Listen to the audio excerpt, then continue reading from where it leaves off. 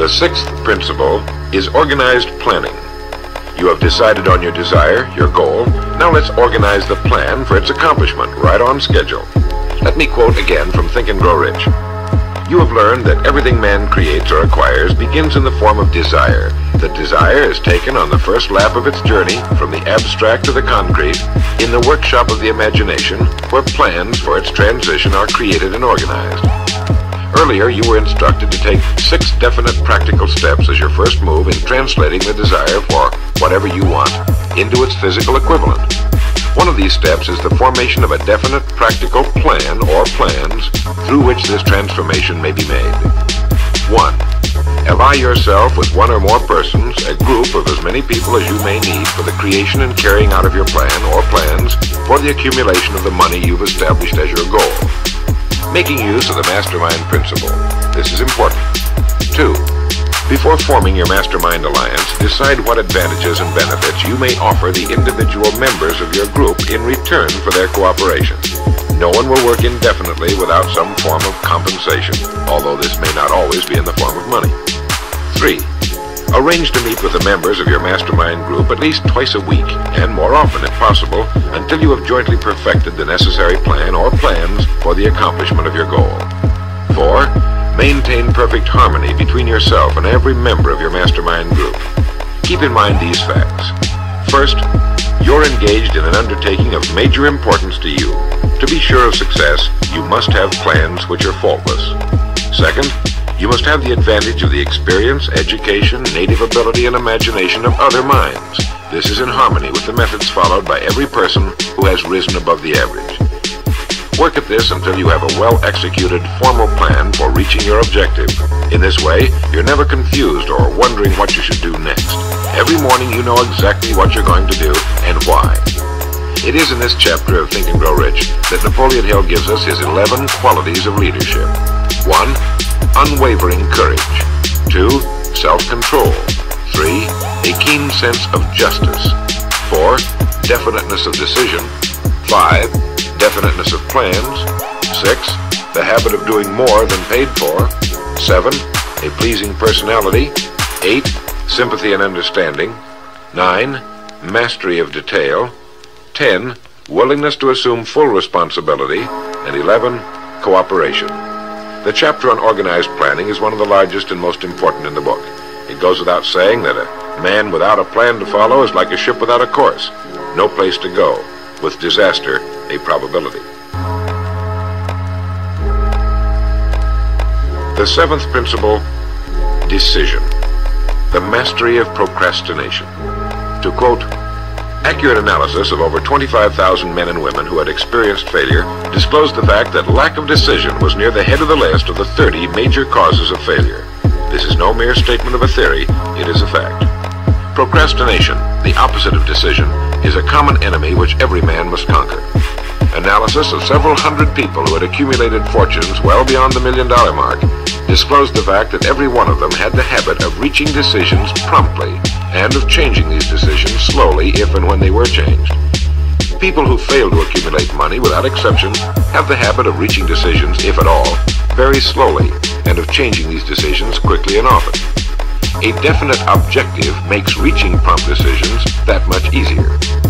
Napoleon Hill gives many examples, one of which is the case of Henry Ford. One of Henry Ford's most outstanding qualities was his habit of reaching decisions quickly and definitely and changing them slowly. This quality was so pronounced in the late Mr. Ford that it earned for him the reputation of being obstinate. It was this quality which prompted Mr. Ford to continue to manufacture his famous Model T, the world's ugliest but for the time most practical car, when all of his advisors and many of the purchasers of the car were urging him to change it. Perhaps he delayed too long in making the change, but the other side of the story is that his firmness of decision yielded a huge fortune before the change in model became necessary, and the company is certainly none the worse for it today. When you make up your mind, stay with it. The majority of people who fail to make the grade are generally easily influenced by the opinions of others, easily swayed. They permit the newspapers and the gossiping neighbors to do their thinking for them. Opinions are the cheapest commodities on earth. Keep your own counsel when you begin to put into practice the principles we're describing here. By reaching your own decisions and following them, Take no one into your confidence except the members of your mastermind group, and be very careful in your selection of this group, that you choose only those who will be in complete sympathy and harmony with your purpose. Close friends and relatives, while not meaning to do so, often handicap one through opinions and sometimes through ridicule. Thousands of men and women carry inferiority complexes with them all through life because some well-meaning but ignorant person destroyed their confidence through opinions or ridicule. If a decision is worth anything at all, it's worth sticking to until it's been completely worked. The eighth principle, persistence. Napoleon Hill defines persistence as the power of will. Willpower and desire, when properly combined, make an irresistible pair. Persistence to an individual is what carbon is to steel. In uncounted thousands of cases, persistence has stood as the difference between success and failure. It is this quality more than any other that keeps the majority from great accomplishment. They'll try a thing, but as soon as the going gets tough, they fold. Experience with thousands of people has proved that lack of persistence is a weakness common to the majority of men. It is a weakness which may be overcome by effort. If you are to accomplish the desire you've set for yourself, you must form the habit of persistence. Things will get dark. It will seem as though there's no longer any reason to continue. Everything in you will tell you to give up, to quit trying. And it's right here that the men are separated from the boys.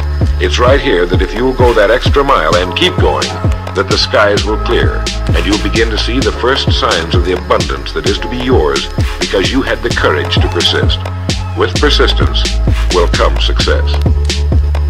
Persistence is a state of mind. Therefore, it can be cultivated. Like all states of mind, persistence is based upon definite causes, among them these. 1. Definiteness of purpose, knowing what you want. 2. Desire. 3. Self-reliance. 4. Definiteness of plans. 5. Accurate knowledge, knowing that your plan is sound. 6. Cooperation. Sympathy, understanding, and harmonious cooperation with others tend to develop persistence. 7. Willpower. 8. Habit. Persistence is the direct result of habit. The ninth principle, power of the mastermind. It is in this section that Napoleon Hill describes the importance of forming a group of individuals sympathetic to your desire. They may be individuals with similar plans.